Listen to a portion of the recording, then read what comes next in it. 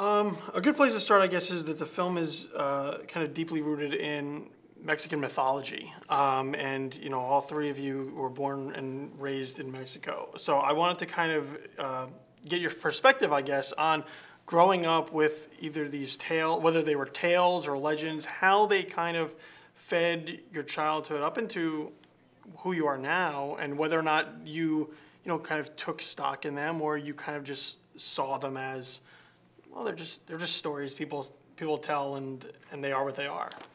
Well, we have many traditions in Mexico. In my family in particular, they're very traditional. So I remember very much so the Day of the Dead, El Día de Muertos. And we used to go to the cemetery, literally, to go, with our dead people there and offer food, their favorite drinks, their favorite music, which is most of the time mariachi, and just celebrate their death, because there's remembering and having them instill in our heart, because that's the way you can keep them close to you.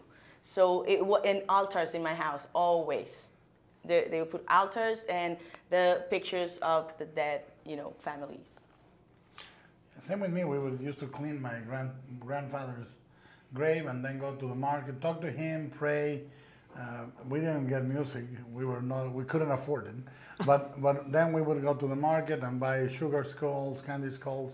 But we also mixed in the movie Greek mythology, Orpheus and Eurydice, a Mayan legend of the twins that go through the underworld, and so on and so forth. And then Jorge's autobiography. I've always been kind of obsessed with Day of the Dead, and it's been a holiday that's very, very dear to my heart. I even got married on Day of the Dead, so I could invite not only my living relatives, but those who are no longer with us. And I wanted my best man to be someone who passed away when I was very young, to be there. But it's now that I don't live in Mexico, we basically brought the holiday with us. So every November 2nd, we built altars to all our family is not there anymore. Unfortunately, my son is 5 years old, and he thinks Day of the Dead is every day because we just have so many skulls and candles in our house. The film also takes kind of this unique perspective on heroism and what a true hero, I guess, is. And obviously you've worked in other projects that kind of deal with, I guess, what Hollywood would view as a more conventional type of hero that the film kind of pokes fun at a little bit with Joaquin. Do you have kind of, I guess, elements that you try to instill upon what you find a hero to be kind of consistently, I guess, through every project, even if they differ as far as what they look like, what they do, that you feel at the heart that's what a hero needs to have contained within? Well, we wanted him to be humble, and we wanted his superpower to be able to apologize and be emotional, which is not the most testosterone-fueled superpower. But Jorge and I, women love it. Yeah, no, and I think that you tell children in an era where you have to be hardcore, cynical, sort of ironic, detached. Those are the cool values. The movie celebrates emotion. And I think we always say the most punk rock thing you can do these days, the most rebellious thing you can do, is be earnest and emotional, and let your feelings out. And there's nothing more attractive for a woman to see those things in a man.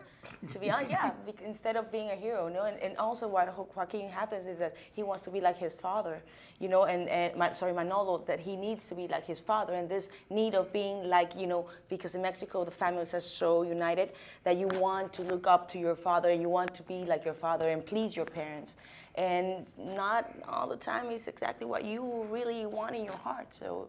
Well, let me ask just a quick follow-up with that, because obviously the film also touches upon kind of writing your own story, following in the footsteps of your parents, or trying to step out of the shadow of your parents and kind of creating your own life. Did you ever have kind of experiences? I mean, you obviously, you come from that, and stepping in, especially in being in the same industry as your.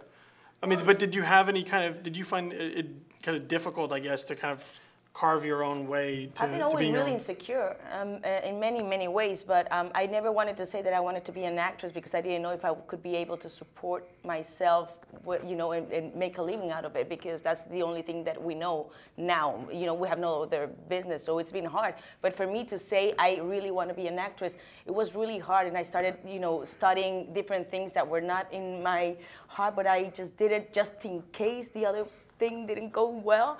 But my father didn't actually wanted me to be an actress. He didn't stop me, but he didn't push me, because he said that we will, like women also, we always suffer a lot sentimentally. And he was right. My father was famous for his giant belly, and I endeavored myself to top him. And I have endeavored myself. I think I'm doing pretty good. You're in the race. It's a race. He says he cannot see the shoes. I cannot see the shoe shine boy. So I'm already 2 times ahead. Well, for me, the movie is sort of a love letter to all those kids who want to be artists or musicians, and who have to deal with the pressure of the whole world telling them, you're not going to make it, and you should try something else. And that's what happened to me. That's what happened to my father. And so it's a story that I saw everywhere. With everybody who worked on the crew, they all have a story of how they ended up working as an artist. And so it's a love letter to that struggle. Thank you guys very much. Oh, it was getting good. We were getting there. Great.